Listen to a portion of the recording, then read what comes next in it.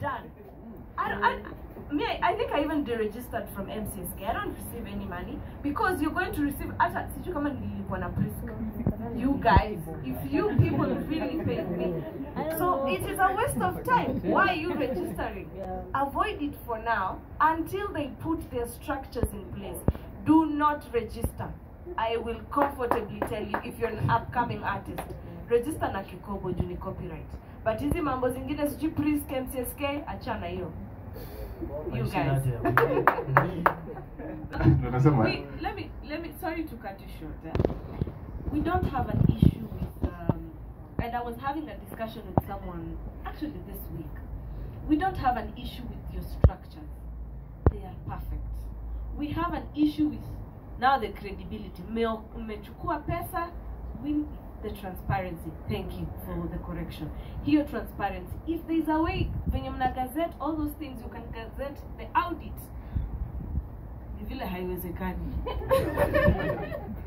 Audit ya vile pesa zimetoka. All that channeling down. Hivi ndo pesa imetoka, hivi ndo pesa wasanii wana receive. Because you find that pesa inatoka wasanii, watu wenye wako kwa MCKS, all this Prisk stuff ndo wana benefit, sisi hatupati pesa. To be honest, I think hata sijui kama nilipata pesa last year za Prisk.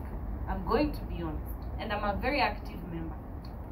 You want to tell me every year sikosagi hit song. Every year sikosagi ngoma moja. Hakuna pesa yenye napata. 2,500. You don't even spend that kwa audio. Kuna audio ya 2,000. And a lot of people go for Prisk. That's why, if you noticed, first I started on behalf of MCKS, where I was. So, for my track record, just go and check. I can see up to 2016 what happened. I joined camp last year. We made our first distribution this year. I don't know if anybody's seen the newspapers. They're not from a media, but we advertised what you just said. We made our first quarter distribution where we said we did about 15 million.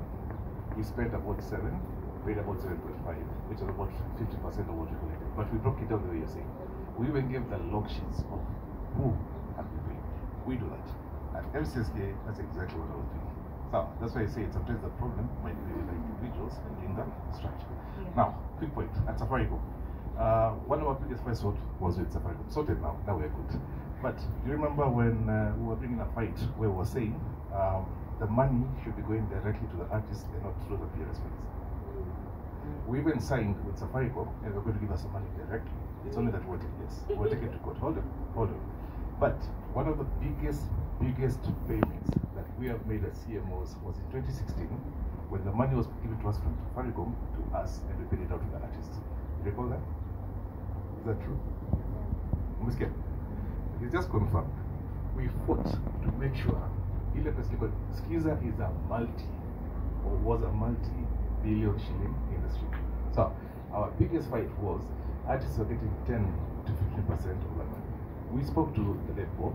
We agreed and made a contract where we said now the money, increased share, will go to the artists directly.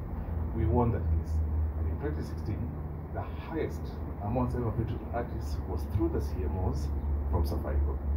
That's what we do. And it's verified. So the other issues which they were choosing, that's why I'm not able to speak as much. In fact, I was just saying,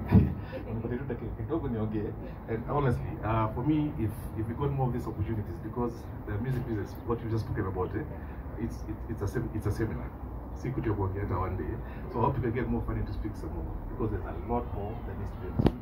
Nadia, unfortunately for you, there's a lot that can teach you about this stuff and why you can speak like that. Because in some areas you see what you're saying.